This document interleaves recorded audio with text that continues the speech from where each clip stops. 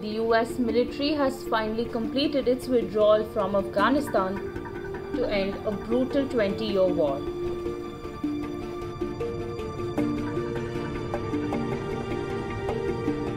This war had started and ultimately ended the same way, with the hardline Islamist Taliban in power.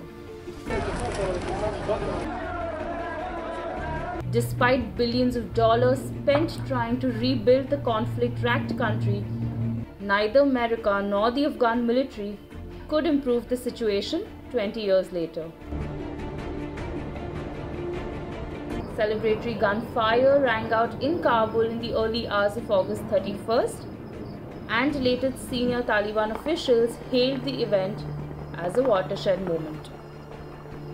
The withdrawal of the US troops came after the fraught final days of a frantic mission to evacuate tens of thousands of Americans and Afghans who had helped the US-led war effort.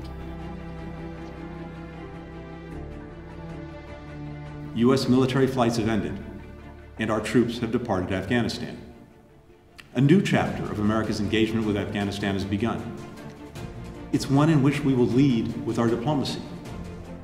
The military mission is over. A new diplomatic mission has begun. Last week, scores of Afghans and 13 US troops were killed in a suicide attack at the Kabul airport. That attack, claimed by the Islamic State's Afghan offshoot, gave edgy urgency to the risky US-led international airlift from Kabul.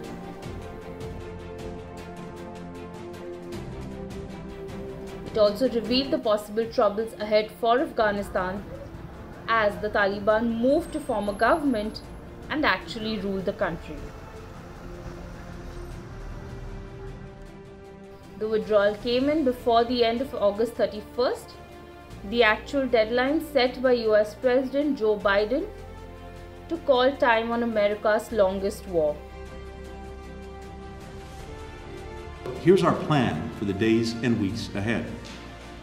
First, we built a new team to help lead this new mission. As of today, we've suspended our diplomatic presence in Kabul and transferred our operations to Doha, Qatar, which will soon be formally notified to Congress.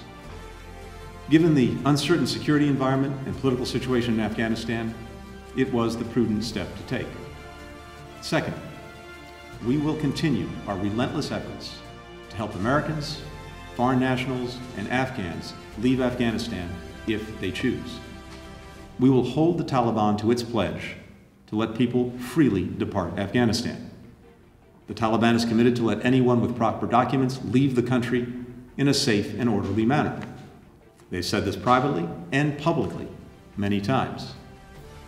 This war has ultimately claimed the lives of more than 2,400 US service members and scores of Afghans. Post the US evacuation, Taliban spokesperson Zabiullah Mujahid said that Afghanistan had gained full independence with the US withdrawal.